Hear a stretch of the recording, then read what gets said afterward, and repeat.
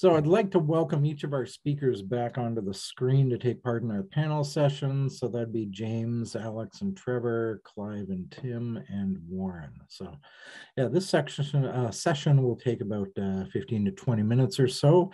Viewers, if you haven't already, please ask your questions using the Q&A button and we'll get to as many as we can. Just a reminder that our buy-side investor fireside chat is coming up next. So I'm going to kick it off with an ESG question, and I asked this question this morning during the Athabasca 1 sessions, so I ask it again. You know, ESG, such an important consideration for junior stocks in the Athabasca Basin. Namely, the Clearwater River Dane Nation showed concern last year that so many uranium companies were coming into the, either crossing their traditional lands or coming onto their traditional lands, at least in the Western Athabasca, where they are. So the question I pose is, how do your teams really approach social license and community consultation? So I'd be happy to jump in on that. Yeah, sure. Yeah, we're working really closely with CRDN. We've addressed a lot of concerns. We're working with Chief Teddy Clark and the others to be good corporate responsible citizens. And a couple of our drill programs over the last couple of years have ended early, and we could have stretched them. But the last thing you want to do is dunk a rig into a water supply or have an issue. And so we've taken that fairly seriously. It's not a perfect process. There's always some challenges, but we met recently with CRDN and had a really good conference here in Vancouver with them, and so it's a priority for us, and really it's part of what we do now in the basin, and just being on top of it and being cognizant and listening. It's really important. Mm-hmm. Warren, you've worked in that area as well, correct? Yeah, on the northern rim. We are working with the Athabasca Land Resource Office. We've had an engagement agreement with them. It goes project by project. There's an analysis that they do on our project to look for any culturally significant areas. Once those are identified, if they coincide with where we want to work, then buffer zones are known and created, and we avoid certain areas. So far, that hasn't really been an issue. But we're always watchful of what comes to us from the Athabasca. There's 3 communities or First Nations represented by them in our area on the north. So that's Fond du Lac First Nation, Black Lake First Nation, and Hatchet Lake. And I think I heard about Hatchet Lake earlier. And so that's where the umbrella of the Athabasca is. And these First Nations have signed agreements with the Athabasca to be represented by the YNLR, as we say for short. And we have a good relationship with them. It's always helpful to have an intermediary that you can send things to, and then they meet the First Nations first, and then we have engagement meetings with First Nations, one-on-one, so to speak, in this new era of Zoom. Mm-hmm. Okay. James, how's your experience working with social license? Likewise, it has been really good for the better part of things. We've got 6 different First Nation communities, First Nation and Métis, so Indigenous communities that we're dealing with for our projects. We've been very open. We've always engaged the communities prior to doing any exploration work. We did have one hiccup with one of the communities, just it was more of a proximity thing, but we have reestablished communications and things are looking good there. Now with the new council that they have voted in, it's in their hands right now to see where they want to move forward. But from calls that we've had earlier this year is that they would like us to continue moving forward with them, and that's what we plan to do for sure. But even with all of the other communities and all the other projects, again, we've always been out there, talk to them first. For example, English River First Nation have told us on the Catharsis project that they have their annual retreat between the months of, for the whole month of September. So we've made it a fact on our end that we don't go up there and do any exploration at all between mid-August to mid-October. So just, establishing the communications and being very cognizant of what's going on up north. Okay, great, thank you. And Clive, Tim, what can you add to this? Well, David, to date, Tim and I haven't had any direct contact with any of the Aboriginal peoples in our area. That being said, our land vendor has been in ongoing negotiations and kept the bands in the area well informed. And while Tim and I haven't had any direct experience with these particular bands, Tim and I have had a lot of experience dealing with other bands in different geographic areas in relation to other companies that we're involved in. And as James pointed out, you know, quite often, really, as long as the lines of communication are kept open and these people do not feel like they've been overlooked or cast aside, our experience is that, it seems to be the experience of the others on the panel, that, you know, they're quite easy to work with. And it's our intention to keep them well informed of what it is we're doing as we move forward, and make every effort we can to keep them informed and engaged. Mm-hmm. Okay, and you said your company is right now one project company. Do you plan to stake or acquire any other projects in the basin? We're looking in a variety of other areas. We're not looking at staking anything in the basin at this point, or acquiring anything in the basin at this point. Okay, can you, I guess, let the word slip where you might look for other projects? And I'm assuming they're uranium. Oh, for sure, absolutely, uranium. Because we're in the process of staking, David, I really don't want to talk about the geographic areas we're working in, to be honest with you. Okay, but outside of Saskatchewan. Outside of Saskatchewan, yes. Right. Outside of Canada. Okay, fair enough. So, I guess here comes the question, you know, why work in the Athabasca Basin? You know, what characteristics do your projects share with some of the big deposits? And how do we go about finding another monster deposit in the basin? And I think, you know, maybe James, we start with you here, you know, because you go to great lengths to educate people on the geology and the exploration techniques. So, you know, how do you find another monster in the basin? You drill. You look to find the monster in the basin is you have to go into the basin. But as our approach is, you don't need the monster anymore. You didn't need the monster in the past. You don't need it in the future. Unless you're in that sandstone, then you need the monster. And to be very honest, you probably have a better chance of finding a unicorn downtown Toronto than you do finding the monster in the Athabasca. So it's, you know, it's really, again, goes back to the whole economic standpoint of things, is what's going to turn into a mine. Yeah, the monster will, not without issues. And how deep are you going to go nowadays? So why not step back and look outside? Just seems to be a little bit easier. Okay, so maybe let's elaborate a little bit on the Accio discovery. You know, as the mineralization shallows, it does seem to be going from basement rocks to sandstone hosted.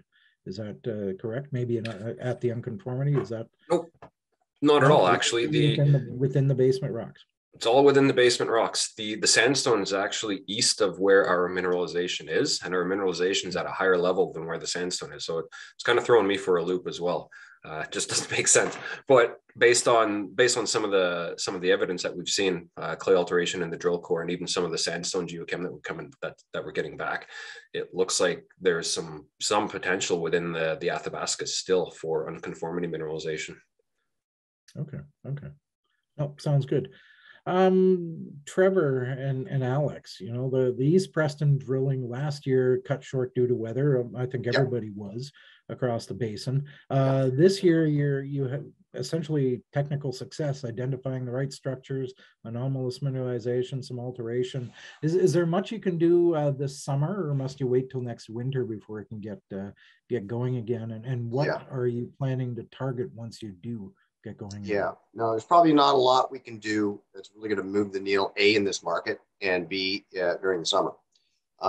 But Trevor can elaborate a little bit about how we're gonna utilize some methodologies to continue on targeting. But you know, we kind of know where we're going, particularly East Preston, and Hatchet has bona fide targets. It's drill ready. But Trevor, you might want to jump in there. We're at the point now with East Preston where really the best tool we have in our arsenal is drilling. We've identified the structures, we've identified the alteration, and now we just have to drill and chase them. And you get to that point where that's still your best tool, because that is the only real truth. Everything else is just giving you a picture of what may or may not be there until you actually drill it. So I mean, we could go in there and do some work this summer, but really that would just be evaluating targets for future drill programs. But our emphasis this summer and fall will be on our Hatchet Lake project, with the intention to get back in drilling at East Preston in the winter. Yeah, no, and it's important that, you know, the biggest issue that we really have in the market right now is investor patience, which is at zero. So, you know, everybody wants everything done yesterday, and some companies, and they know who they are, will get early. Majority of the rest of us, you know, it takes time. You got to put some meters in the ground, and it's not like we have a small target zone. We have kilometers of target zones here. And Trevor and I have discussed this alteration and the importance of it numerous times. And, you know, if we had 300, 400, 500 meters of it, you'd have a pretty good idea of the bullseye that we're looking at. Fact is, now we have 1,700 meters of alteration to dig into. And it hasn't stopped. It only stopped because we stopped drilling. Now, the other issue that we have is people are really waiting for our drill results. We should have them pretty quickly now. The labs were dealing with an influx of volume. We knew that was going to happen. Anybody paying attention would have known that the capital that had flowed in to the space and into the basin was pretty high, and there was a lot of drilling going on, and there were staffing issues to begin with, and those staffing issues have manifested themselves in delays. So, you know, every day I'm dealing with people who are telling us that we're the idiots of the world, and that, you know, it's our fault that the labs are slow, and every other thing. And the reality is we're just kind of moving along here, waiting for it all to come in. But look, it's the end of June. July and August go by, and suddenly we're talking Hatchet Lake Ed drill program. So we're really not that far off from getting back on the ground. You're not alone complaining about lab turnover times. You know, any commodity, most places in the world. So what is the turnover time? What are you seeing? Trevor, you got the 103-day stat there for me? We're looking at 14 plus weeks for the first batches that we sent in. So, I mean, it's, you know, this is normally a 6 to 8 week turnaround. We're at 14 weeks. You know, it is what it is. And there's nothing we can do about that. We can't make things happen. And our understanding is that the staffing issue is not at the higher level. It's really at the lower level insofar as, you know, they need people to do things with core boxes and you know, that's really where the issue lies. Mm-hmm. Yeah. Okay. Great. Thank you. Warren and Tim, you know, ALX has been around for quite a while, either as ALX or Alpha. And you guys have had a lot of experience in the sector too. You know, how has your approach to exploration changed over the years? You know? Well, from my standpoint, I was always looking for things that could be indicators on surface in a kind of a hostile environment for that, where you have featureless sandstone swamps, lakes. Where do you drill? And if you have a conductor, what's something that tells you that a certain part of that conductor is fertile for uranium? So 20 years ago, I looked at MMI. I managed to twist Cameco's arm to run a survey over Lorock Lake, and they actually saw an anomaly, but it didn't reproduce. So right away, you know, these so-called black box techniques, they get downgraded by geoscientists, by geochemists. However, if you don't try new things, how can you find that fertile spot?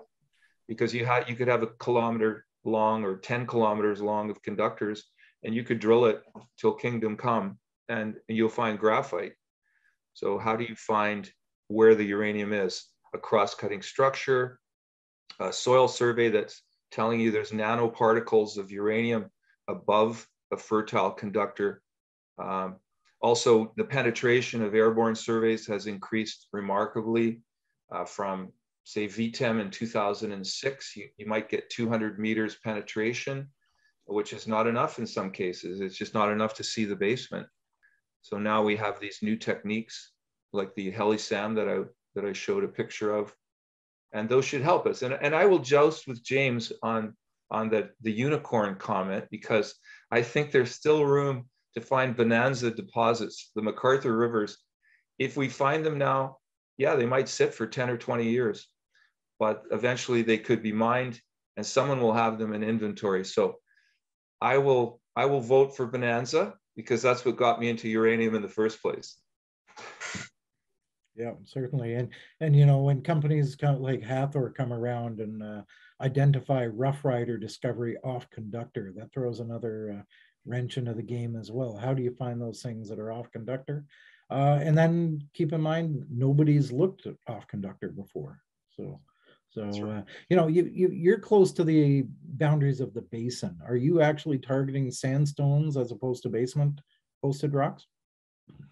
You're asking me? Yes, sorry. Yeah. So, I mean, it can be both. Obviously, you'd like to find something as shallow as possible.